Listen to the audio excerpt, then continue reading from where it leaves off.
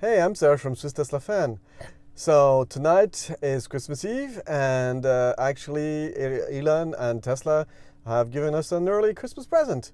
So this is a new update, and there's a lot going on with this update. So we're downloading it right now, and I'm actually gonna have a look at it just after it's finished. So one thing also that's particular is that for this video, I'll stay in the car while it's updating, and we'll see what happens during that time. All right, let's get to it.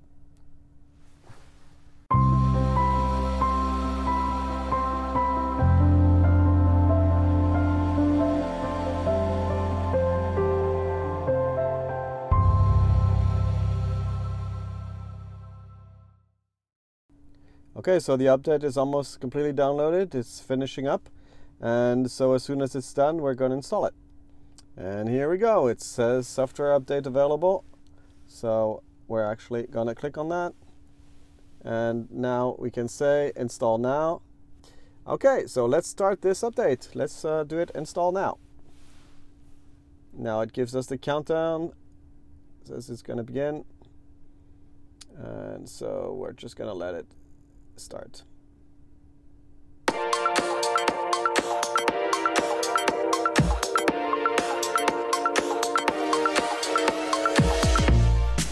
Okay, so it's a good thing we stayed here because you can see, for example, that the message here is different. It says unwrapping present 2019.40.50.1.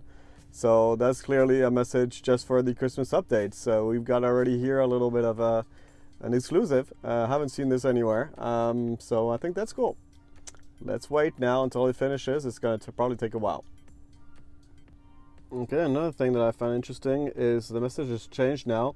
It says updating autopilot, so clearly it means that in the update package there's different parts and that they are updating separately.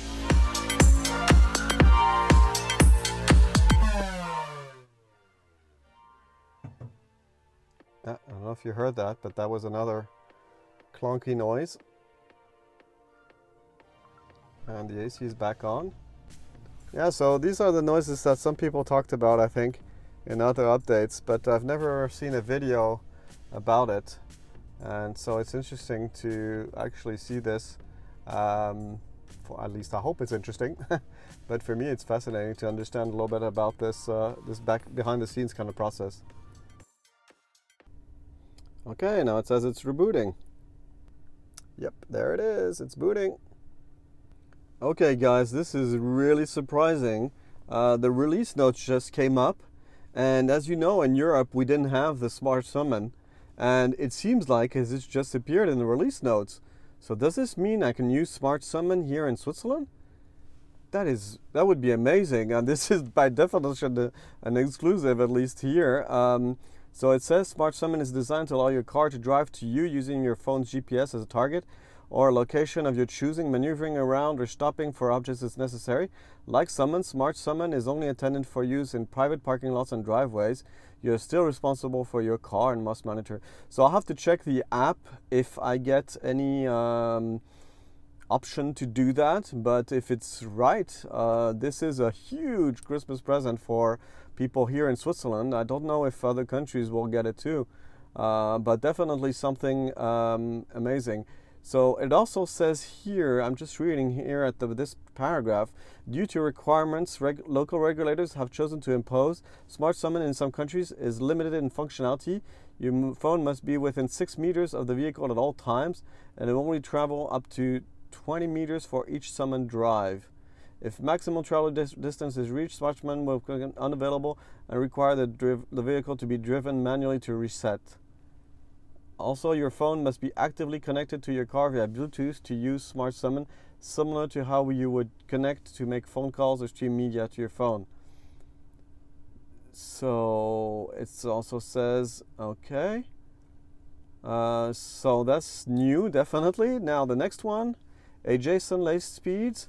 So this is something when your vehicle is moving significantly faster speed than vehicles in neighboring lanes, autopilot now automatically reduces your vehicle's driving speed.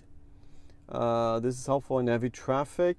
So this is something that was already available in the US, but it comes now with this release. So it says when your vehicle detects that adjacent lane traffic is significantly slower, the lane is highlighted with arrows and its vehicles are highlighted gray in the driving visualization. So it says the speed adjustment can be temporarily overridden. So, okay, so we're getting now the voice commands. So we'll have a look at that. For example, you can say open the glove box, or let's go to work and play the Beatles and stuff like that. So here, yeah, it seems we focus on commands that minimize having to touch the screen so you can keep your eyes on the road. So I think you can also control the windshield wipers. And they say anonymous voice commands will be captured to further train and improve the system in future software updates. The phone improvements, so you can read and respond to text messages using the right scroll wheel button. So this is something I've seen also in other videos. And so to view messages you have received, you need to tap the application launcher, call messages. You can read and reply to a message by tapping an entry on the message list. Okay, so we'll try that out also. And what else do we get? We get camp mode. So it can maintain airflow, temperature, interior lighting, as well as play music and power devices when camp mode is enabled. So it says big batteries rock. Yeah, well, I guess, yeah. So now they say also you can watch Tesla Theater. Yeah, it says you need to have premium connectivity to stream videos over cell, and to subscribe to it you need to subscribe if you're not. And then we get the two games, Stardew Valley and Backgammon. And finally also the two games, yeah. Voice keyboard, so that's really great. That allows you to press a button to avoid typing.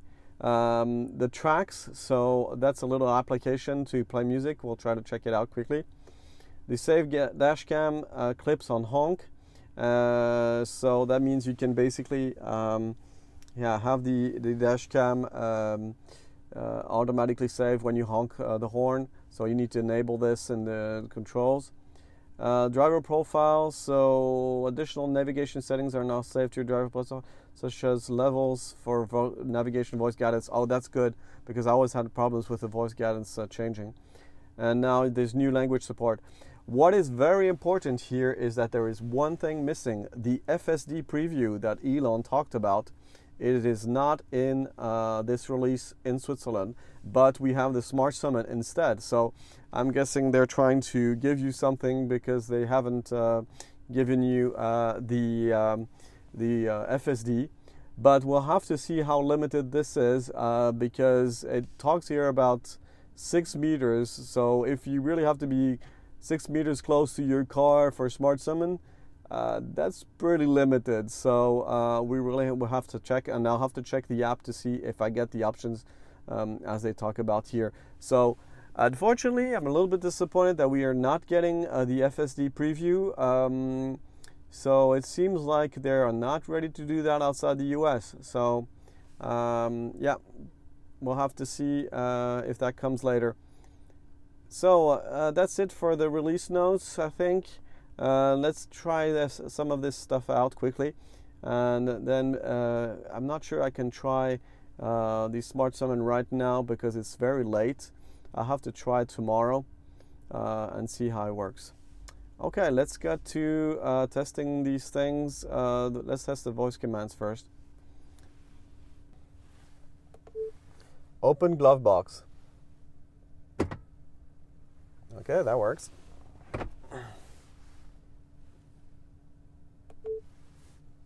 Change temperature to 25.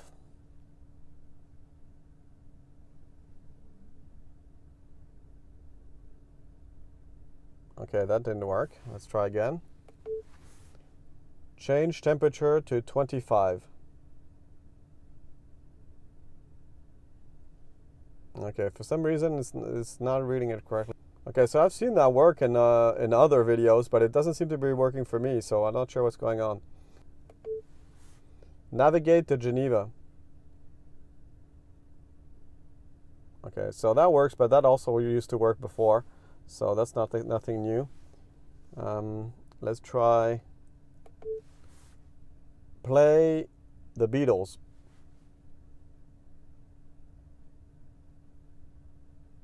Okay, so it's just giving you results as before. Now, what we're going to try to do is we're going to try to do the speech recognition thing here. And so I'm going to press this button here. Batter hum.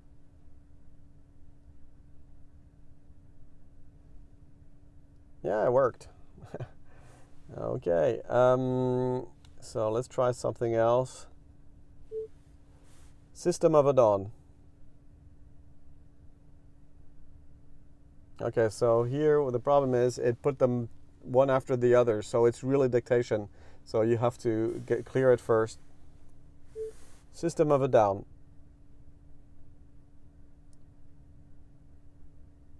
Okay. What did I say that correctly actually? Because yeah. All right. So yeah. So these can be very useful. Now, what could we try? Okay. So if I understand correctly, to set it up, you have to click here on the Bluetooth and make sure you enable sync messages. So please enable Bluetooth messaging under your phone setting. For everything, find your Tesla under Settings, Bluetooth, and press your information icon and show notification to on. Tap Reconnect once you've enabled. So I need to do that quickly on the phone, which I'm using to film. So I'm gonna have to pause it. Okay, I've done that. So now I can do Reconnect.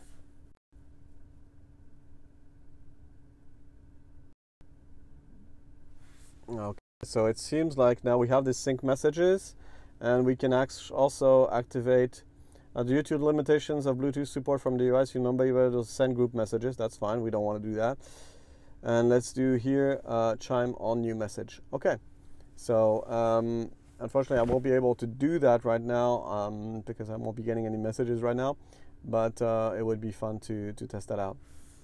Okay, so okay, you can now see that here down here I have the messages app that's appeared. And I would see any messages that I get here. So that's really useful to avoid playing with your phone and still being able to get messages.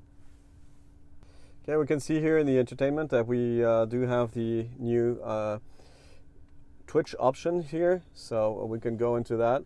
I personally don't use Twitch much, but I guess some people would like that.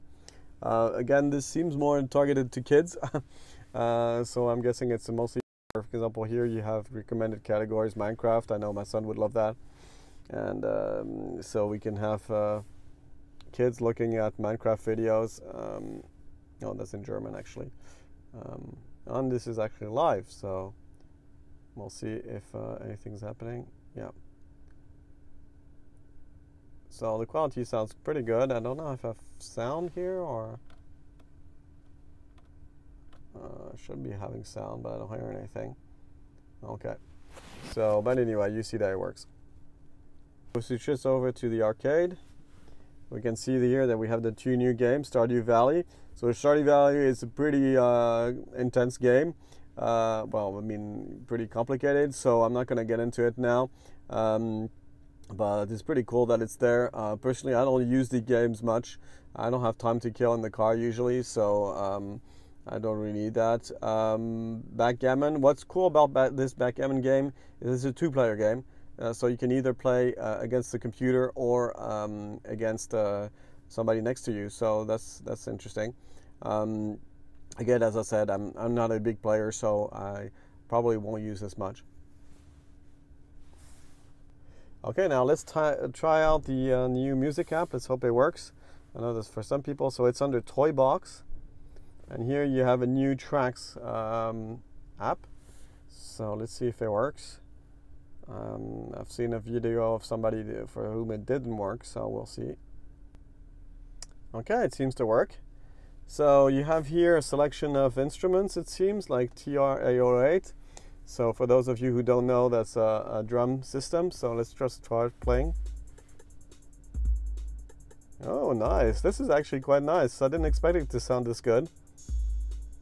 And you can see here the different tracks. Let me see if I can add some stuff. Oh, okay, so that was just one loop, okay. So, And you can play them individually also. This is fun.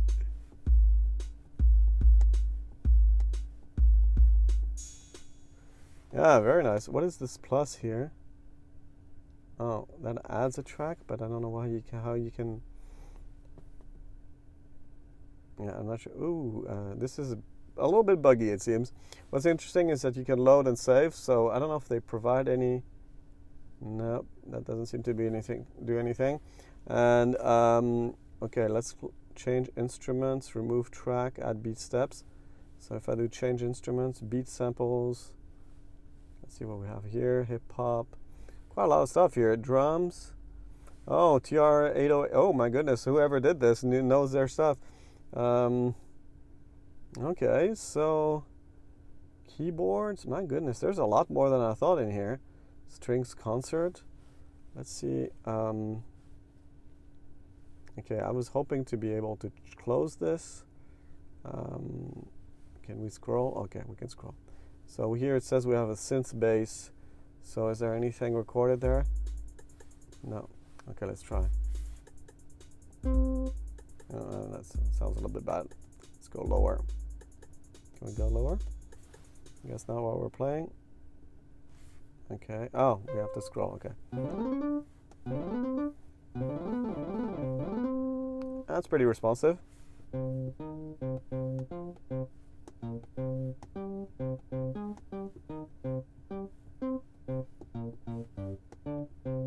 It's not easy to play.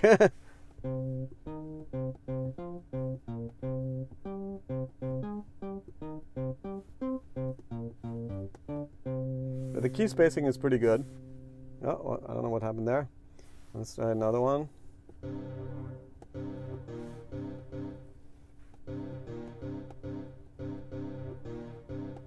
Okay, let's see if we can record that.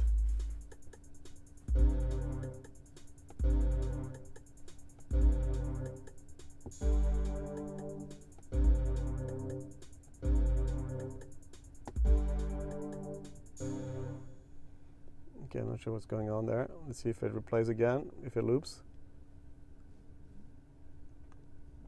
I don't know what it's doing. Okay, it doesn't seem to loop. Okay, let's try to play again.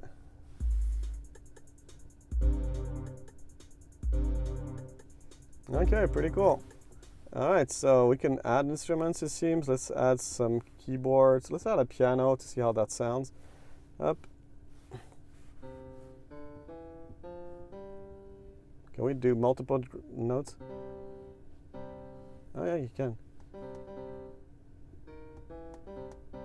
It's not very fast. Let me try again.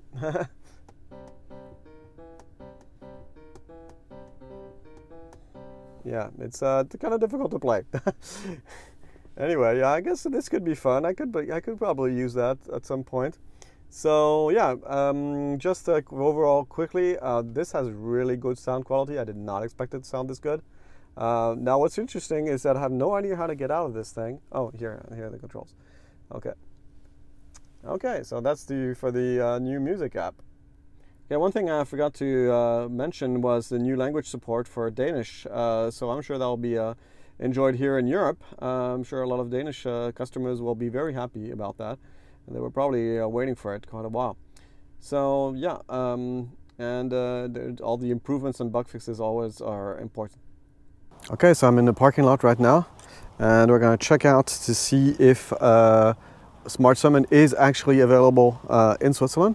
So I'm sorry it's dark because it's a little bit late. So let's start the app, and it's in French. So here I go to, so it's connecting to the vehicle, it says, and now here it says Smart Summon. This is sortie auto intelligente du véhicule. So that means Smart Summon. So I'm going to try to turn it on. And so it says here, sortie auto impossible à l'emplacement actuel du véhicule. So I'm not sure what that means. It means that probably not in a parking lot that's recognized. So I'm probably going to have to find a place where there's a parking lot that's recognized by the map. Okay, that's it for this video. I hope you liked it. So it was a surprising one.